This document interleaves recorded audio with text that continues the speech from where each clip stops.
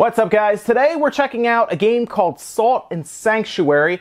This game was out on the Vita, the PS4, Windows. I think it even made its way to Linux, I think. But it's been out for about a year and a half to 2 years now on other platforms and everything. And of course, the big indie push that we've seen going to the Switch. This is another game that happened to push over the Switch. Of course, this is probably the best portable way to play this game. It was also on the Vita, but of course the Switch, bigger screen, runs games better and everything than the Vita, so there you go. But if you're curious as to what this game is, maybe you missed out on it on the other platforms or whatnot, this is pretty much a video kind of to go over it and to give you an idea as to what the game is. Now, I do know some of you will watch with like kids and stuff and everything. I just want to let you know that this is a pretty violent game in the sense that there is a lot of blood and dismemberment and everything. Just to give you a heads up before we get into it here. So we're gonna play a bit of Salt and Sanctuary. This is the opening bit. Like, this is basically right in the beginning, so it shouldn't be too spoiler filled or anything. I went ahead and jumped on one of my other accounts so you guys could see kind of the beginning of it. So you don't have to worry about being hit with any spoilers or anything like that. So we're just going to play a bit of it so you can get an idea as to what this game is. It's essentially, if you haven't already figured it out, a 2D Dark Souls inspired game. And it is heavily Dark Souls inspired. As you can kind of tell by the health bar and the stamina bar at the top, they definitely took a lot of inspiration from the Dark Souls series. It's good because the game itself, I think, is different enough, obviously, from the mechanics and everything, but it is still kind of that same type of challenging type game with the stamina bar. You level up, a lot of RPG elements in this. It even has like the sphere grid, kind of from Final Fantasy X, which is pretty cool. But we're gonna go over all of that and play a bit. I'll also give you guys some handheld footage as well towards the end. So if you want to kind of see it playing in handheld mode, because I know a lot of people ask me how does it play as a handheld game, we'll check that out as well for you so you can see that. So right now we're kind of playing through the beginning, and we took over the Sanctuary that's back there, and the title Salt and Sanctuary, basically you have Sanctuary, the Sanctuary that I picked up and everything, and then you use Salt to level up and everything, and you get salt as you play through. I actually have a couple salt pouches as well. Again, reminds you kind of like the Dark Souls Bloodborne type game where you have pouches of essentially experience that you can use to level up or buy items or whatnot. We do have gold and salt though, so they do have two different types of currencies, and you also pick up offerings that will give you different things for your home base, which I'll show you all of that as well. And you pretty much just go through the towers and everything. You fight bosses that are pretty cool. In the beginning, actually, you lose to a boss, and that's kind of how they started off. It's one of those type of games, right? Where they start you off with a boss that just wrecks you. They give no chance against it.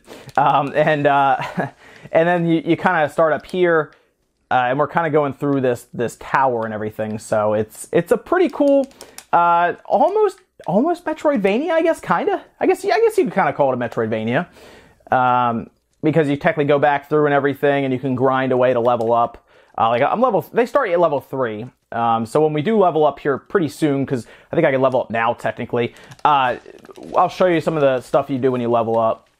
But right now I'm kind of just grinding away because the first boss is literally right up there. Basically, I would be at the first boss right now, and I could probably beat the first boss without leveling up. Leveling, of course, helps you, makes you stronger and everything. I might be able to. We could take a shot. We could take a shot, okay? We'll see how that goes. Although he will keep all of my salt if he kills me, which is always fun. That's another mechanic kind of taken from the Dark Souls, Bloodborne, and everything. If you've been playing any of those, when an enemy kills you, they keep your experience, essentially. You got to go kill them to get it back. But why not? We'll take a shot at it here. I'm trying to think. I have enough, like, vials. I even have throwing daggers that I can throw at him over and over again. But basically, this boss, the Sodden Knight, is like the first boss that you run into. And I guess we'll take a shot at him. Why not? So they pretty much try to get you to use your stamina wisely, essentially, in this game. That's kind of how they do it. They try to get you to use your stamina correctly, because you can get caught pretty easily not having enough, and he'll just kind of smack you pretty well. He's going to jump right after his lightning. There we go. Got to get out of the way because he's going to really get after you there. Oh, man, lightning again. There we go. Got him. It just, I think he'll kill me once, I think. Okay, yeah, it's fine. We got him, though. We got him. He's good. So I guess that's the first boss that you run into. I think he's supposed to be easier than pretty much all of them, essentially. But when you get the hang of dodging with a certain amount of stamina and blocking, you can block some of his attacks, so it makes it a bit easier to do that. We get a key from him, and we're going to go back down here now. We're going to go back through. We'll go back to the Sanctuary and actually do some leveling as well now. Since we just defeated him, we should get a couple of levels, I think. I'm trying to think of how 1,700. That actually might be 3 levels. I'm trying to think of how many. Yeah, it might actually be about that, because I have some pouches of salt also that I can cash in, and that should get us a couple. And I can show you the sphere grid as well for when you level. And there's a lot of that in this game to where you do where you're leveling and everything to try to make your character better against obviously the bosses that you run into that get progressively harder as you play through.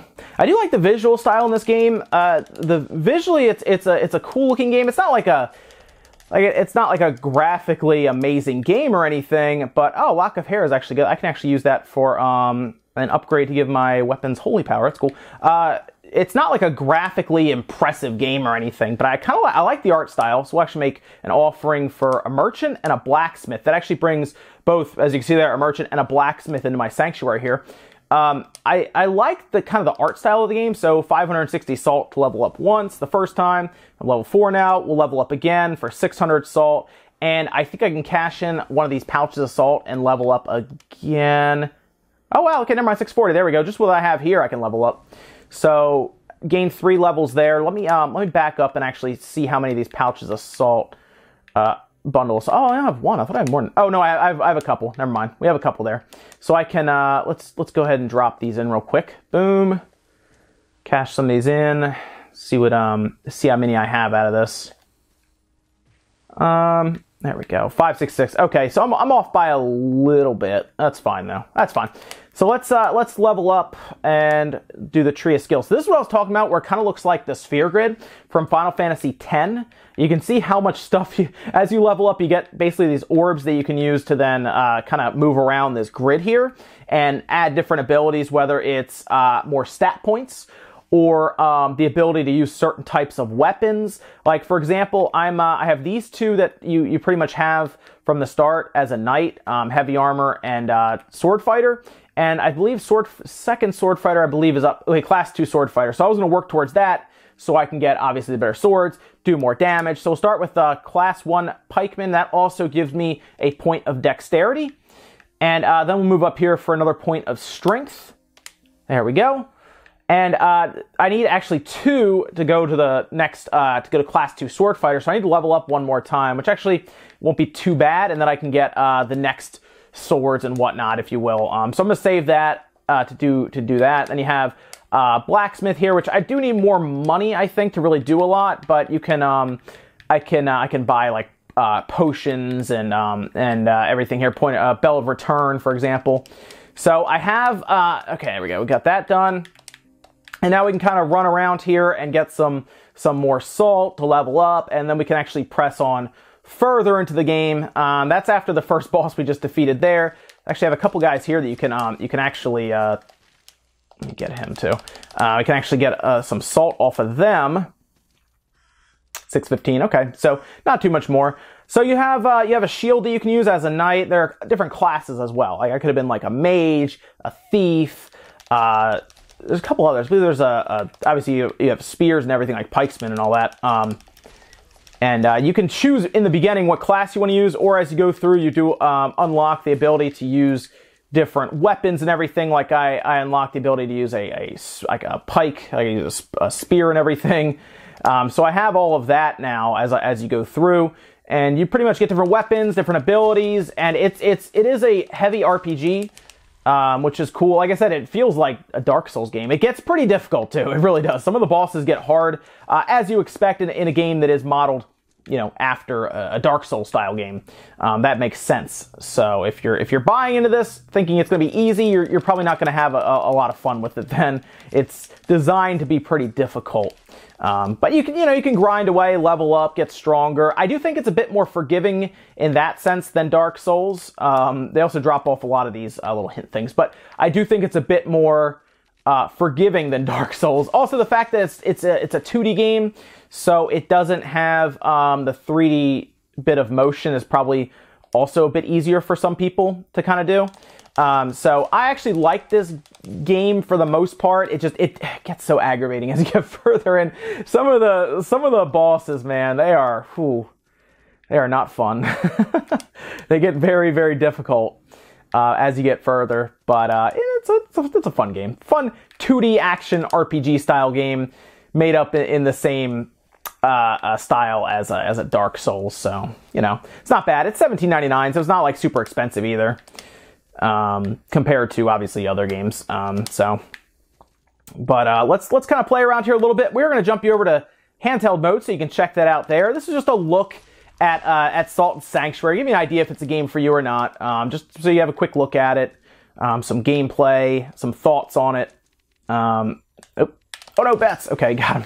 It's available now. It's on pretty much everything, I think, except for the Xbox. I don't think it's on the Xbox yet. I say yet because it probably will eventually go to the Xbox. I know it's on Windows and everything else. There's another Stone Cleric for my Sanctuary back there where I can get another person to buy stuff and upgrade things for me. And I actually have enough salt now to level up again. So there you go. And that's kind of what you do. You kind of go through, you get to new areas, you grind, you get, as you play through, you level up, you fight new bosses. It's just a good time.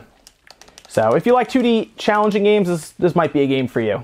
I'm going to jump you guys over to handheld mode now, just so you can check it out there, see how performance is there. Thanks guys for watching. Hopefully this gave you an idea as to what this game is exactly and if it's for you. Make sure you like the video if you enjoyed it, dislike it if not, and I'll see you guys in the next video.